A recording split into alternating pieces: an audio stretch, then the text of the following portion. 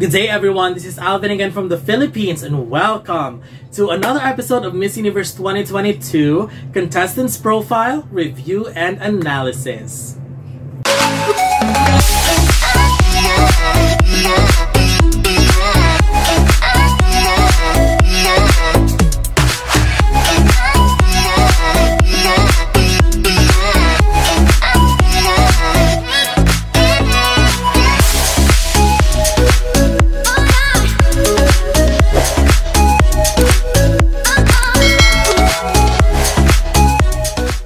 Welcome! So today we will be talking about Mexico's representative for Miss Universe 2022, and also please stay tuned until the end of the video because at the end I will be posting my updated leaderboard adding Mexico in it, so we'll see where she lands on our current list of favorites for Miss Universe 2022. And before we talk about the representative this year, let's talk about the performances of Mexico in the last 10 editions of Miss Universe. So that was 2012 to 2021.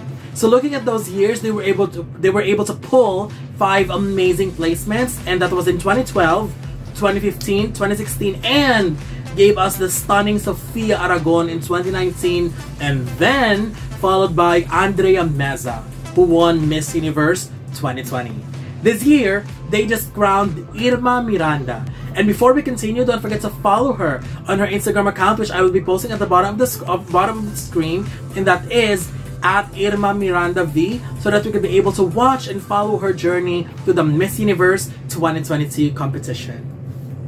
Now, Irma got a bachelor's degree in economics and finance, and she's actually a familiar face in the national pageant in Mexico because in 2016 she was actually the first runner-up of Cristal Silva, who represented Mexico at Miss Universe 2016. Now 6 years later, she's back and she won the title at Mexicana Universal 2022 and will now represent her country at Miss Universe 2022.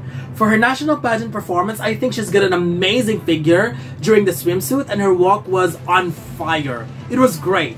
And I love her energy when she's on stage, although I felt like in comparison to the other ladies that has already been confirmed for Miss Universe, I felt like she could do much better with some more polishing. So I really hope that they will work on that as well. For the evening gown, although her performance didn't make me wow, but I loved her gown choice. It fits her perfectly.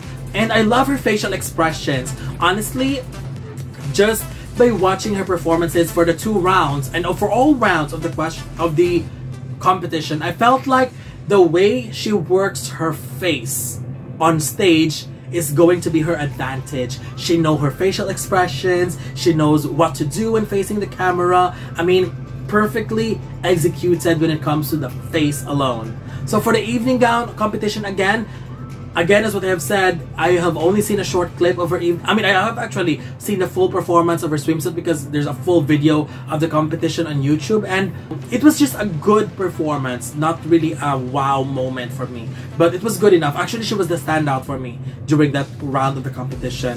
For Q&A, I did not understand her answer, but I truly commend how she speaks with so much confidence and firmness. She didn't stutter at all, and I love her face when she speaks because it is apparent that she knows where she's going with her answer from the start till the end. The confidence was just right there. That's the woman who knows how to give and end her answer. So content-wise, I don't know. So hopefully someone could give the translation in the comment section so that we can check if she really nailed the question. I believe she nailed it, because if not, she wouldn't win the crown. But still, we're very eager to know what that is.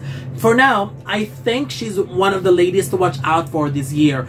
Although I don't really see her on the same league as of the ladies that I put on my winner's circle as of the moment, but I do see the potential in her. And I do see that she's got the potential to overtake some of the ladies that I placed on top of her. It's just I needed some more time to see more of her as well. And I'm looking forward to follow her journey, and hopefully she'll dazzle us more of her surprises. So having said that, Mexico is the 11th candidate that we have reviewed, and here's my current ranking for Miss Universe 2022.